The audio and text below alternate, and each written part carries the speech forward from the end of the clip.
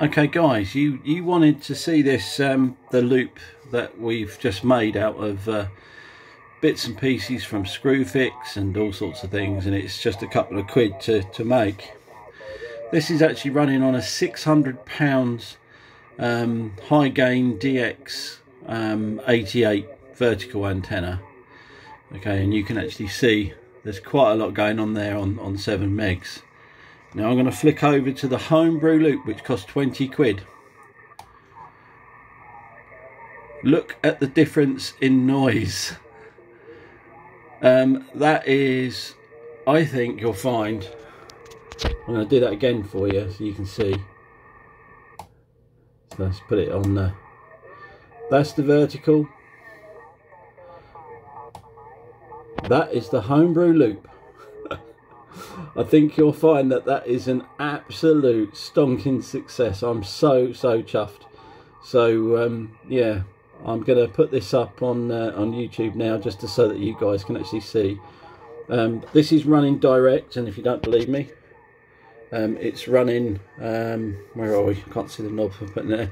So it's on the direct side, direct, antenna 1 and antenna 2. I'll zoom back a little bit. On direct, that's the loop that we made, 20 quid loop, and that is a £600 vertical antenna. The difference is just amazing. Check it out, guys. Now then, as for will it take any TX without blowing up or going mad? Well, that's a good one, and let's try it. So we're on NSB. Let's try tune. So let's cut the tuner in. Will it tune? And the answer is yes. It does tune.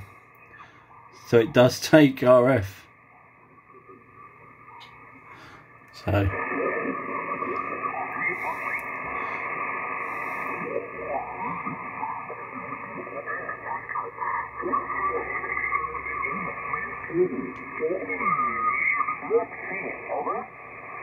So check it out. I'm so impressed with that. I think it's amazing. 20 quid loop, there you go. Anyway, thanks for watching. I'm going to post this up now. Cheers, bye, goodbye, bye bye, bye bye.